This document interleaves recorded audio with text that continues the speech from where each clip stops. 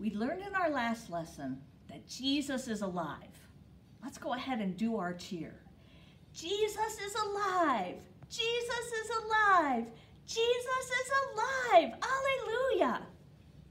He said that he would rise from the dead, and he did it. He won over sin and death and the power of the devil. We aren't strong enough to do all of that, so he did it for us. God loves us so much that he sent his one and only Son to die for us, so that whoever believes in him will have eternal life. That's God's promise, and we know he always keeps his promises. So that's our next Bible verse too. It's John 3:16, and it says, "For God so loved the world that he gave his one and only Son." John 3:16. So let's try that again. For God so loved the world that he gave his one and only Son. John 3:16. God loves us and he wants the best for us. We can come to him in prayer and he will listen to our prayer. He will give us courage. He will never leave us or forsake us. Let's all pray together.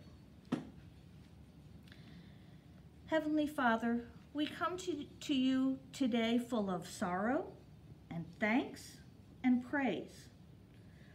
We're sorry that you had to send your Son to die for us. We're thankful that Jesus did that for us and rose again so that someday we can go to heaven and live with you. And we're full of praise that you have saved us from our sin, and we pray that you save us from this virus and any other things that are hurting us. Give us courage and strength and keep us always in your care. In Jesus' name we pray, Amen. Our Father, who art in heaven, hallowed be thy name. Thy kingdom come, thy will be done, on earth as it is in heaven. Give us this day our daily bread, and forgive us our trespasses, as we forgive those who trespass against us. And lead us not into temptation, but deliver us from evil. For thine is the kingdom, and the power, and the glory, forever and ever. Amen.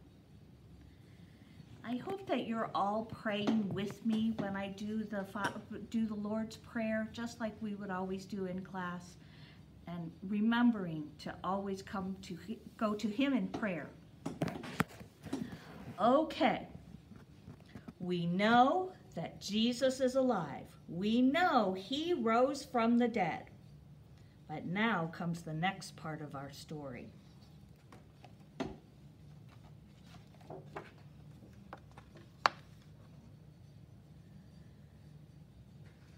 Back in Jesus' day, people would bring spices and ointments to honor someone who had died.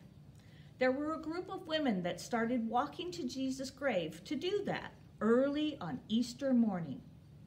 But the women were worried and said, "Oh no, who will roll the stone away from the entrance of the tomb?" They were realizing that that stone was way too big and heavy for any of them to roll away.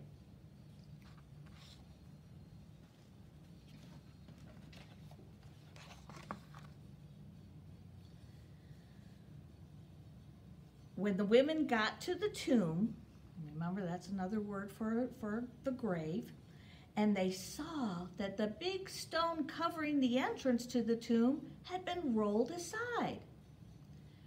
Mary Magdalene ran back to tell Peter and the other disciples that the tomb was opened. The other women went closer and saw that Jesus' body was gone.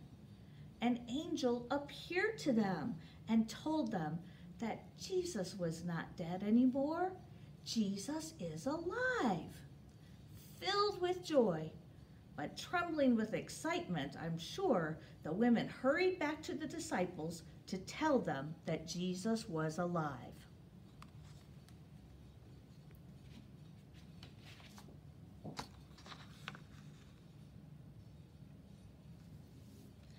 Soon after, Mary Magdalene returned alone to the tomb, and she stood outside crying. She had not stayed with the women long enough to hear the angel's message, and she did not know that Jesus was alive. As she was crying, someone came up behind her. So she was crying and she was upset. Someone came up behind her and said, "Why are you crying?" She said, "Someone has taken my Lord away, and I don't know where they've put him." Then Jesus said just one word. He said, "Mary." She looked up behind her and saw that it was Jesus. It was her Savior, our Savior. Oh, she was so happy. She was excited, and she really wanted to hug Jesus. But Jesus said, "You can't hold on to me because I've not returned to my Father." I get that. She must have been so sad to not be able to hug him, just like we all want to hug each other. I sure miss your guys' hugs, and I'm sure you miss hugging some of the people in your family and your friends. But someday we'll be able to get together again and hug again. And someday we'll even get to go to heaven and hug Jesus. Won't that be a glorious day? I just can't wait. So here's a hug for you all. Okay, your homework is to tell the story. So if you finished your book, after you finished your book, I want you to tell the story to someone you love, someone you're talking to on the phone or Skype or FaceTime or who knows what, and tell them all that you've learned, how Jesus rode into Jerusalem on a donkey, and that the people in the crowds waved Hosanna. You can even sing the Hosanna song for them.